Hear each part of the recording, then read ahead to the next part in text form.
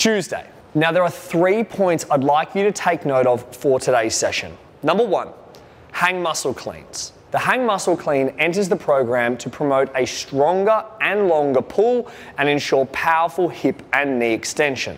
The key difference between a muscle clean and a power clean is that the knees do not re-bend to receive the bar. So naturally, this will be the limiting factor for the weight you can lift. Ideally, we'd like to see a gentle increase in weight as the reps decrease, so as to continue potentiating the nervous system, though there is nothing wrong with sticking to an empty bar for the first couple of weeks. 2, single leg strength. The next is the implementation of the barbell split squat and the drop lunge. The split squat is a semi-supported single leg movement where we want the front knee to track over the middle toes and the back knee to touch the ground. This is not a knees over toes split squat, so ensure that you are not driving the knee excessively forward and having to come up on your toes. Number 3. Finally, you'll notice a considerable amount of volume in the first 4 weeks.